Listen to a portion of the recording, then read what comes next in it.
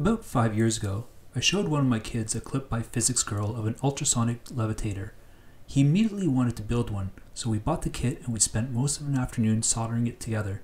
He was pretty proud of himself and he decided to make a science fair project on sound. I highly recommend you watch the PhysicsGirl clip as she gives a great explanation of how it works, but essentially there are two opposing sets of ultrasonic transducer emitting waves of 40 kHz ultrasound 180 degrees out of phase with each other.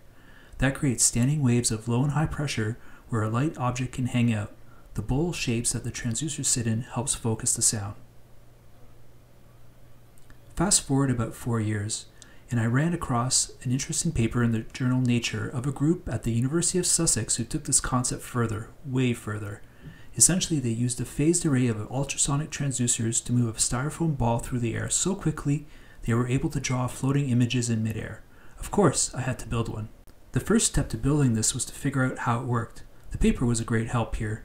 Each transducer needed to be fed a 40 kHz waveform, but with a phase relative to the other transducers, calculated to ensure that the high-pressure areas converged at a specific point in 3D space. Moreover, the signals from the downward firing transducers had to be 180 degrees out of phase with the ones firing upwards. The function here takes the focus point as an argument, and for each transducer calculates the distance from the focus point to the transducer, multiplies that by the so-called wave number that converts the distance into a phase, and then limits the resulting phase to plus and minus 2 pi. Once I had a rough handle on the physics, I built a simulation of the system to see if it was even possible to do what I wanted. Here I'm showing how the resulting waveforms interact with each other for 1 to 10 pairs of transducers. The focus point is in the middle of the volume. You can see how the waves reinforce each other as more transducers are added. In the final design, I chose to use 100 transducers for each of the top and bottom arrays. The simulator calculates the phases for each of the transducers and then determines the pressure wave magnitude for every voxel in the 3D volume. Each voxel in this case is 1 mm cubed, and the total simulation volume is 100 by 100 by 145 mm. The simulator uses CUDA and OpenGL to dramatically speed up the calculations. This animation is showing a particle, the white square, moving along a pre-programmed path.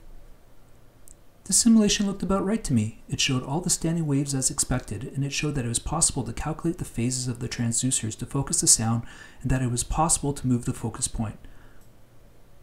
With that validation, I decided to build this thing. The design consists of 2 identical boards, each with 100 transducers. Each board also has a controller and memory, and something to calculate and generate the phase signals for each transducer. A Raspberry Pi is used to control the 2 boards. The transducers I sourced are 10 mm in diameter and rated to 40 volts. To drive each transducer, I used a MOSFET driver configured as a full H-bridge to essentially double the power the university group had used, figuring I'd be able to move the bead that much faster, which actually turned out not to be the case. To generate the transducer signals, I decided to use an FPGA. This was partly because I needed a lot of I/O pins, more than 100 on each board, and also because I wanted to be able to calculate and change the individual signal phases at a rate of 40 kHz, something that seemed to be a stretch to do on a micro. I had hoped to find an FPGA in a TQFP package with enough I/O and gates to be able to run all 100 transducers on each board, but such a thing didn't exist. It was simpler just to stick 2 FPGAs on each board and have them each run 50 transducers. I also added double EEPROMs for each FPGA to store images. On one of the boards I put a Raspberry Pi W as the main controller. The Pi sends SPI commands to all FPGAs simultaneously. To keep the FPGAs synchronized, one of the FPGAs generates a 40 kHz synchronization pulse that all the other FPGAs listen to. Because I was a little paranoid about all the EMI I might be generating, I decided to use RS-485 differential signaling to send the SPI and sync signals from one board to the other. To illuminate the foam ball, I use 4 3-watt RGB LEDs at each corner of the ultrasonic array. Each color is driven by dedicated LED drivers. The drivers can be PWM to change the relative brightness of each color.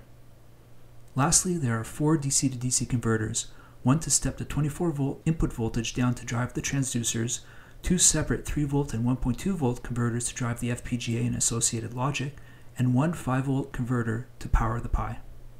Layout was done on a 4-layer board. A simple Python script positioned all the transducers, drivers, and associated decoupling caps. Other than that, there's not much special about this layout. This is the fully populated PCB.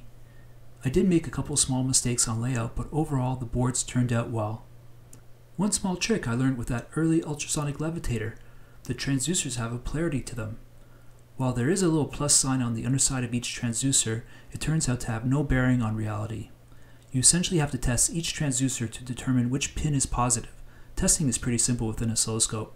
Just hook up the transducer to the scope, poke the transducer cone with a little piece of plastic, and mark the pin that gets you a positive going spike like the image on the left. The FPGA code is not super complicated. An SPI interface allows the Pi to send commands to the FPGA. One of those commands loads point and color data into a FIFO. A controller then coordinates the processing of each point into phases that are then used to drive the transducers. There's also a separate module to drive the LEDs. To do the initial test of the system, I used my simulation code to figure out the phase for each of the transducers. This phase data was then sent to the Raspberry Pi that then sent SPI commands to the FPGAs. The FPGAs then output phase signals to the transducers. This simple approach allowed me to easily fine-tune the algorithm for determining the transducer phases. I just had to change some PC code. It was also possible to determine if the ball could actually be moved. It was a relief to see that it could. At the moment, the precision of the system is 0.1 millimeters. The next step was to have the FPGAs actually do the math to determine the phase for each transducer based on a desired position command. Most of the code to do this is integer math, but there are a few floating point operations in there as well. The simulator helped a lot to debug this portion of the code, especially the timing. What I ended up with was a pipeline that took in the desired ball position and then calculated the transducer phases for all 50 transducers connected to the FPGA. This took 94 clock cycles at 20 MHz. Note that these calculations are done 40,000 times a second. Now that the FPGA was doing the math, I was able to test how fast I could move the ball. This video is showing the ball taking 60 milliseconds to move 60 millimeters in one direction, or about 1 meter per second. When conditions are right, I've been able to double that speed, but I can't do it reliably, and I don't have the patience to further tune the system. Here, I'm drawing a line by moving the particle back and forth quickly. Circles are rather easier to draw as you never have to slow down and stop.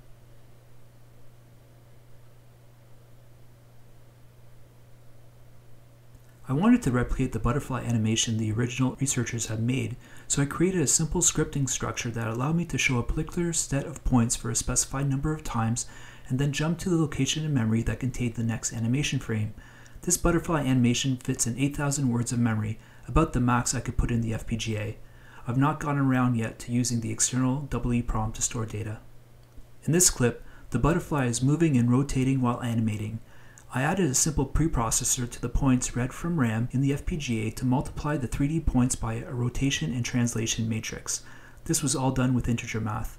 The Pi can then send commands in real time to the FPGA, supplying the coefficients to this rotation and translation matrix. You can also scale the object down in size. For this clip, the Raspberry Pi is sending these coefficients every 100 milliseconds to the FPGA, causing the butterfly to move and rotate. One last thing. If you recall, there are some RGB LEDs on the board. This allows me to turn on different colors of LEDs at different times in an animation frame to essentially color the styrofoam ball with light. Each point has 7 bits of color information associated with it, which was all I could fit in the FPGA's internal RAM. And here you're seeing each butterfly wing with a different color.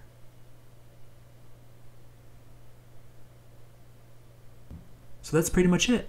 You can see there's some distortion in the shapes. I think I've ruled out any error in the firmware, and I'm attributing these distortions to the cheap transducers having trouble adjusting phases so quickly, but it could be something totally different. As to next steps, there are a few things I'd like to do. I'd like to try moving multiple balls at the same time. It should be possible.